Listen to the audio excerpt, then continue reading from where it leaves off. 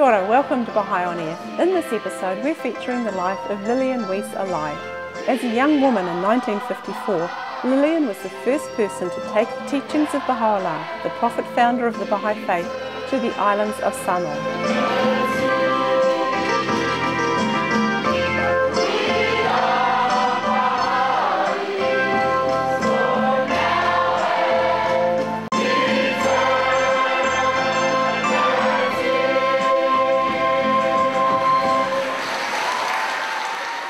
The teachings of Baha'u'llah were brought to our shores by a young and remarkable woman who, with unwavering dedication, has served the Baha'i Faith exceedingly well for a full 5 decades. I arrived by boat actually in the Apia harbour here in Western Samoa in January 1954. At that time, I was a Baha'i youth from Australia. I left Sydney Harbour by flying boat, which landed at Mechanics Bay in Auckland, New Zealand. And from there, I caught the bi-monthly cargo passenger vessel that called at Fiji, Tonga, Niue, and Samoa. It took 2 weeks to reach Samoa. Recently, Baha'is from around the world helped celebrate 50 years of the Baha'i Faith in Samoa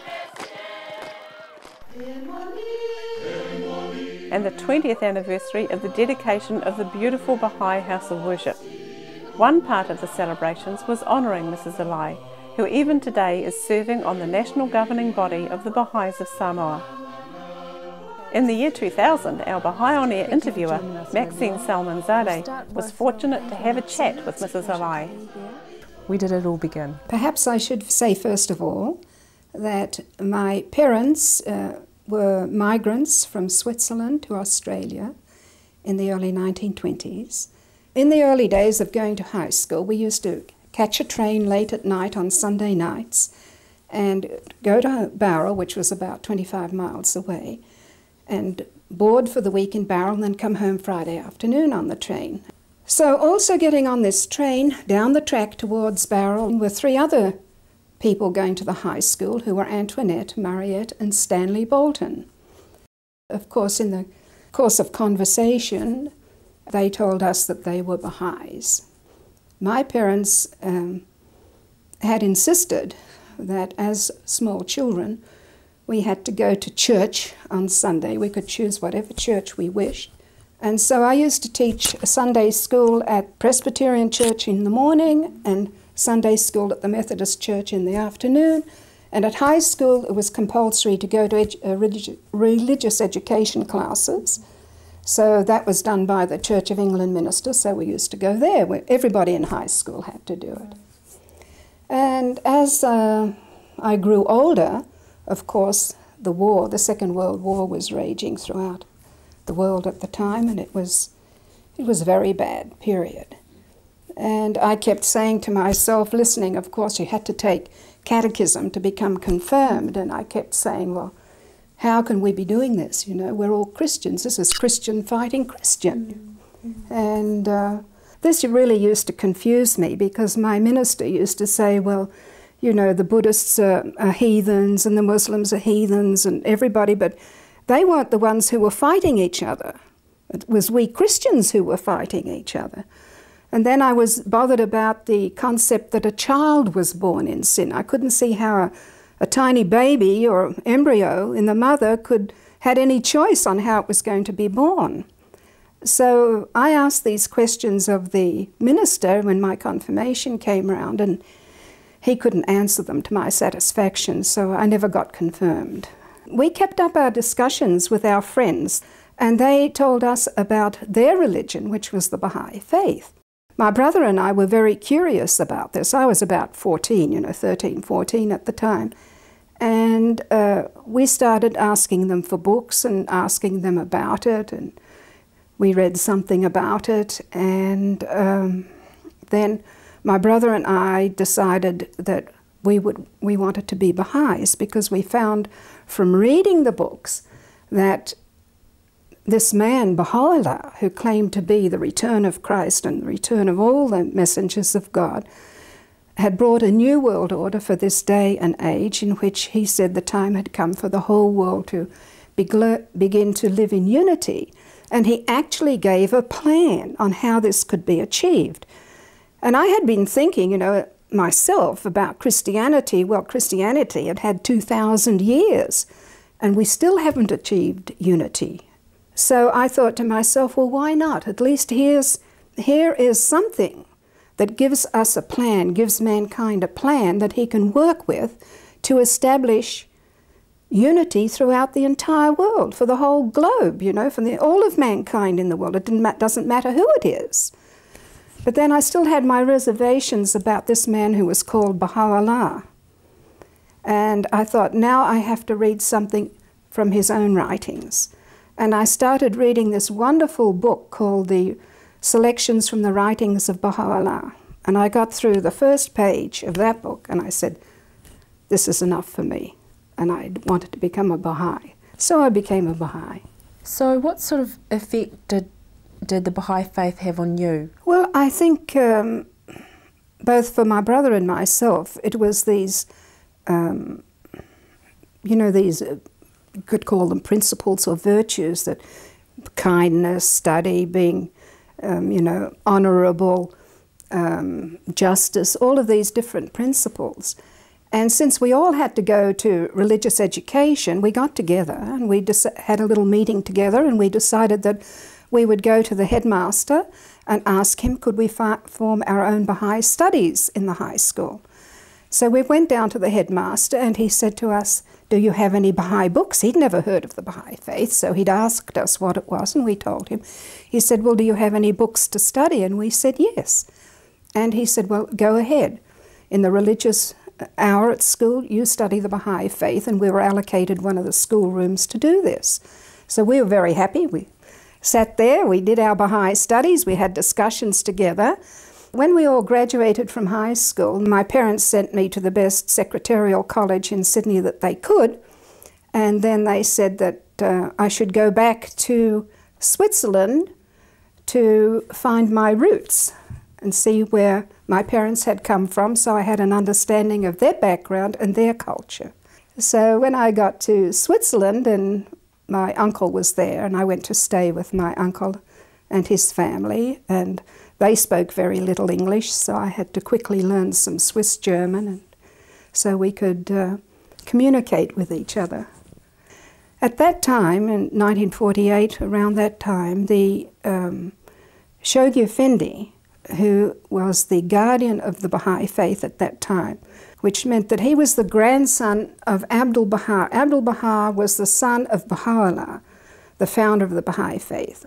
And when Baha'u'llah passed away, he left a will which appointed his son Abdul-Baha as the leader of the Baha'i faith. And Abdul-Baha also wrote a will and testament in which he appointed his grandson, Shoghi Effendi, as the head of the Baha'i faith. So Shoghi Effendi Rabbani was his name, was the head of the Baha'i faith throughout the world, and is recognized as Baha'is as such. He was the leader of the Baha'i faith at that time. And each of us wrote individually to Shoghi Effendi. And to one of my friends, he said to him, you have to return to Persia, to Yazd. He was a medical doctor. Because the Baha'is of Yazd are suffering because they have prevented them from having medical treatment. The government has stopped medical treatment to Baha'is. And my other friend was asked to go back to Kuwait to help the Baha'i community in Kuwait. And then he asked me to go back to Australia. Just imagine when the young Lilian WYSS came to these beautiful islands. There were no Baha'is. Now there are hundreds of Baha'is, as well as the beautiful Mother Temple of the Pacific. The Baha'ís of Samoa are blessed with the courage and selflessness of this special woman. So how long were you in Europe until you were sort of guided to go back to Australia? About 5 years. So, well, 5 wonderful years too. We had a great time in Europe. So when I went to Australia, those days the ships took 6 weeks to get back to Australia. I got back home about Christmas 1952, and then I found myself elected to the National Spiritual Assembly of the Baha'is of Australia and New Zealand. Then it was at that time we heard of the what they called the World Crusade. It was a 10-year plan for the Baha'is of the world to arise and go to all the different countries and islands of the world where no Baha'is resided. And we were asked or invited to go out and help establish Baha'i communities in those areas. Now, at that time in 1953, very little was known of the islands of the South Pacific or how to get there. But being industrious, having perseverance, I presume, we managed to collect a lot of information about these islands. And it's very interesting that out of the 9 people who served on that national body, 6 of them resigned and went out to unopened islands of the Pacific. And they later were given the title of Knight of Baha'u'llah, the first people to go there. So at that time, the Canadian National Assembly, Baha'is of Canada, governing body of the Baha'is of Canada, wrote to Australia and said, look, we have an island called the Samoan Islands and we have nobody who can go to the Samoan Islands. Can you people do anything about it? So I said, all right, I'll go to the Samoan Islands. So that's where I ended up in the end. I flew out of Sydney on a flying boat out of Rose Bay into Auckland here, and then I attended the summer school in New Zealand at that time and met my future husband there, and then our boat sailed into Apia Harbour, and after coming from Europe where you've got houses everywhere, I looked around and I could just see a few churches and coconut trees and more coconut trees, you know, and a sea of green everywhere. Wherever you went in Samoa, there were pow-pows or outrigger canoes lined up along the shoreline. There was a partially sealed road that led to our pier, and at night people often sat on the road and played their ukuleles and sang. And I said, well, Baha'u'llah, you have to find the people for me. Help me to find the people. So I arrived in Samoa on the 14th of January 1954. So you're still living in Pango? That's the American section. My husband and I got married in Fiji in November 1954. And so we went to American Samoa because the 2 Baha'is who were there were leaving. And it was basically a closed area at that time. You had to have special permission from the governor, which was an American governor at that time. In 1959 was the first convention or conference for the entire South Pacific area of the Baha'i communities from the Cook Islands, Fiji, Tonga, Kiribati, Tuvalu, Solomon Islands, all these areas sent delegates to this conference, which was held in Fiji in 1959. And they elected the first governing body of the islands of the Pacific, South Pacific area. And at the bottom here are my 2 children, Buddy and Setere, 3 and 4-year-olds. And I'm over here on the right, looking much younger than I am today. My husband is over here. And we had a delegation from Samoa that went there to that one. And this gentleman here was the first Samoan Baha'i who really helped with the teaching work, the translation work, and was a very devoted Baha'i all the days of his life. And his name was Saulala Tamasese, and his wife, who also became a very devoted Baha'i, is alive today. And in fact, all his children are Baha'is. And this is myself on the far side there, and Sohail here, and of course our children down below. So what do you think was the impact for the Samoan community to be introduced to this very new faith? Well, you know, we were told to go there and to make friends with people. That was the first thing we should do. We should make friends with people, but not alienate ourselves from the other Western community that was established there. The day after I arrived, I obtained a position as private secretary to Mr. Ted Annandale, the general manager of the well-known trading firm of O.F. Nelson and Company. I had no idea who he was or who the people were who worked there.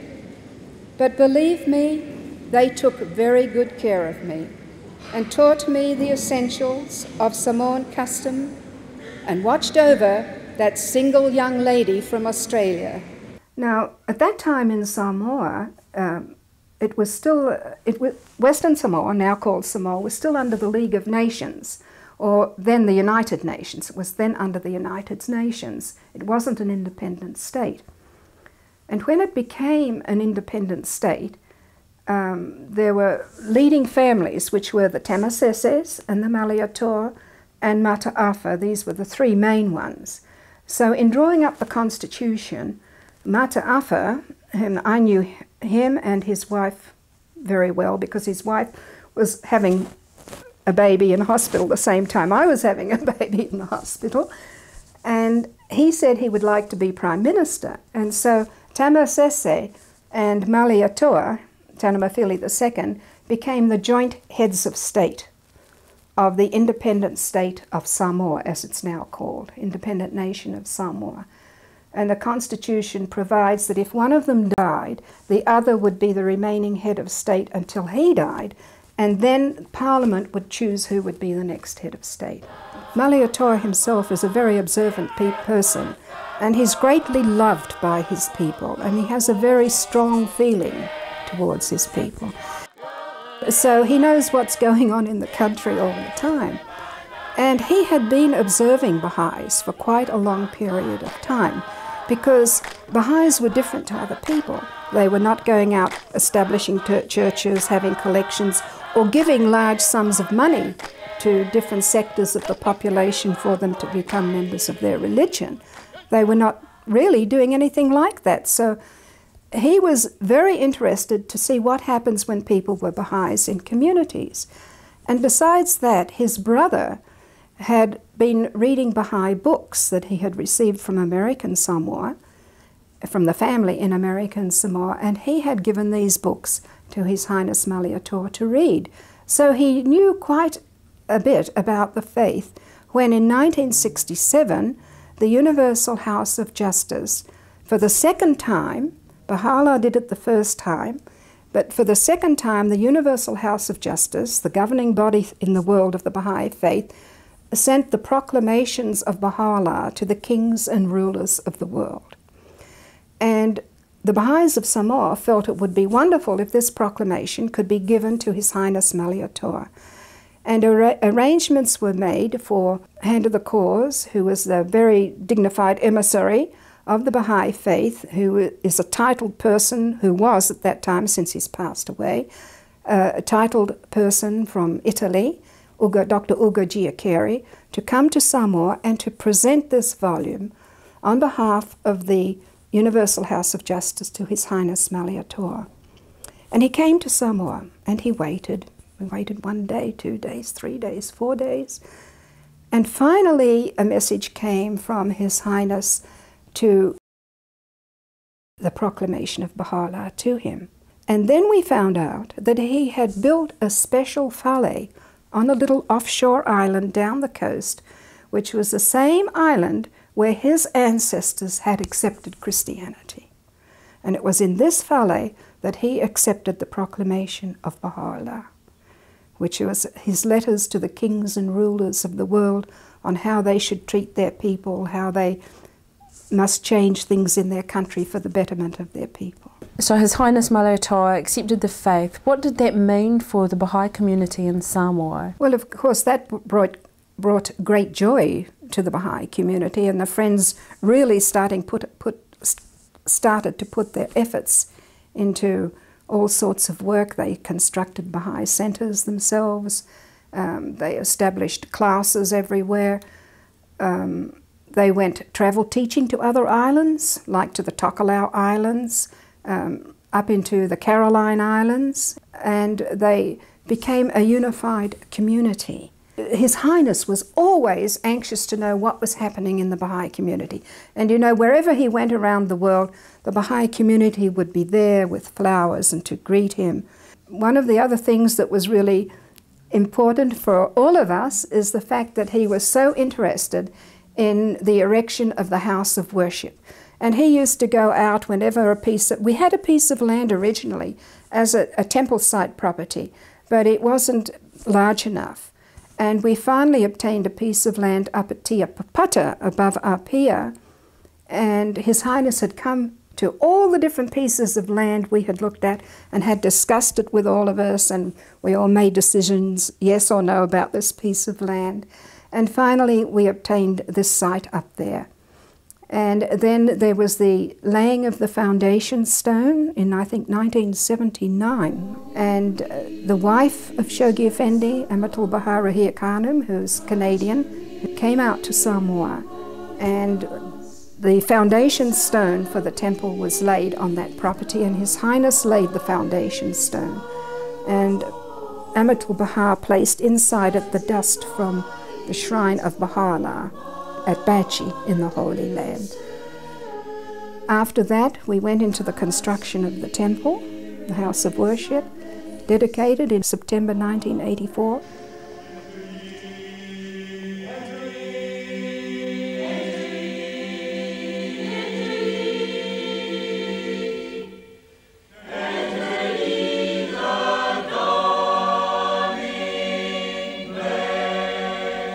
My sincere and warmest expression of thanks goes to the members of the Baha'i Faith all over the world.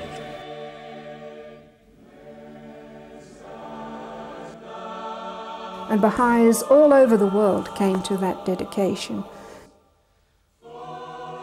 And this was one of the greatest joys of His Highness, and he would always come up to important services at the house of worship. Samoa couldn't believe that this was something that His Highness had done, and he always told the people who came to him, I am the father of Samoa. I am responsible for the people of Samoa, but my religion is Baha'i. I'm a Baha'i. But I am the father of all the religions in Samoa, and he always will be until the day he passes. He's a wonderful, wonderful soul. And his daughter, Toa Tosi Malietoa, of course, is a Baha'i. So how, and you married in Fiji and you went together to Samoa. What was it like bringing up a family? Well, actually, you know, when we got back to Samoa, the people, the staff of O.F. Nelson and Company were quite concerned that I was marrying a Persian. They'd never seen a Persian. They'd seen the Fiji Indians. So it was rather funny. We had this upstairs flat across the bank, above the bank on the main street in Apia, and I'm hearing all this noise outside one morning, and all the staff is outside down below because we were upstairs. And Sohail was saying to me, what's going on down there? I said, well, I think they're coming to see what you look like, you know, all the people. And one day the bank manager sent one of the staff up to ask me to stop washing the floor as the water was getting on the banknotes. You know, when you place yourself in God's hands, you're always protected and assisted.